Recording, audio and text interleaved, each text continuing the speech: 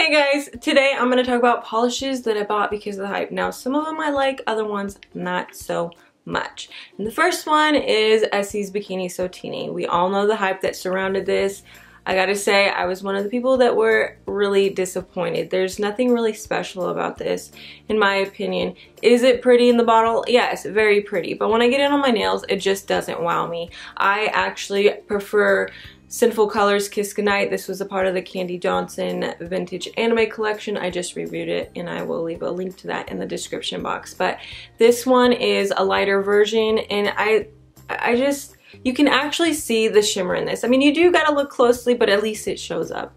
On Essie's Bikini So Teeny, it just doesn't. The next one is Zoya's Dream. There was, and still is, a lot of hype surrounding this, so of course I had to go pick it up. Just a blue polish with holographic scattered glitter. It's very beautiful, but I gotta say I haven't been able to really appreciate that holographic glitter because of the way that the weather's been here lately, but I think I'm gonna really enjoy this during the summertime. Next up is another Essie, and this is Chinchilly. This is just one of your taupe shades. It's very pretty, very neutral, appropriate for any occasion. I'm kind of meh about it. I mean, it doesn't wow me. It's supposed to be a bland kind of color. I'm just not feeling that color right now. But I mean, if you're looking for this, it's a great one. All right, you guys, this next one, I'm gonna be stepping on some toes. I saw that this was quite popular in the collab, the top 16 of 2016.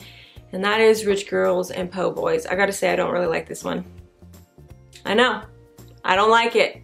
In the photos online, it looked like there was a bit of a neon hint to it. Nope, nope. It's just a blue.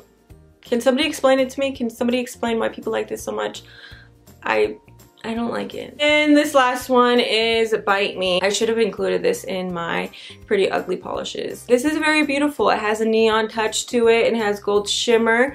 It dries matte. It's very pretty, but the application is so awful. So awful. So if you have been considering buying this one, just keep that in mind. So those are all the polishes.